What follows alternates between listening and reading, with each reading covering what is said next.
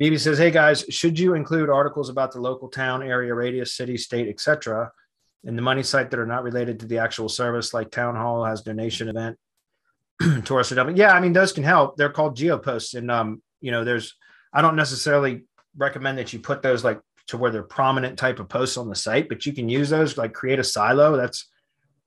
You can create a silo that's even, hidden from navigation. And I mean, you don't have to hide it, but what I'm saying is you can create a silo for low geoposts or location pages like that are they're optimized for local terms, local points of interest, things like that.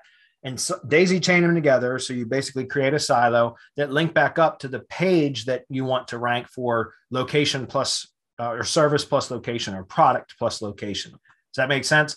Again, I don't typically like to have those prominent on the blog, because they're just for SEO purposes, but yeah, it can help. There's a plugin called Local Prominence. Go look it up. Local Prominence. And they have, that the plugin just kind of automates a lot of that.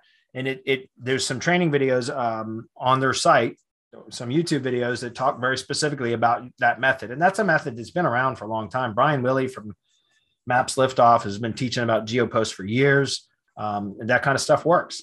David Hood, who just got the SEO by the Sea event or whatever that down in Florida, he's got a course that teaches something very similar about geoposts and POI posts or points of interest posts, about creating topically relevant posts that you daisy chain or silo together to kind of push local relevance up to the pages that you want to rank on the site for local terms, if that makes sense. So yeah, it is effective for local stuff.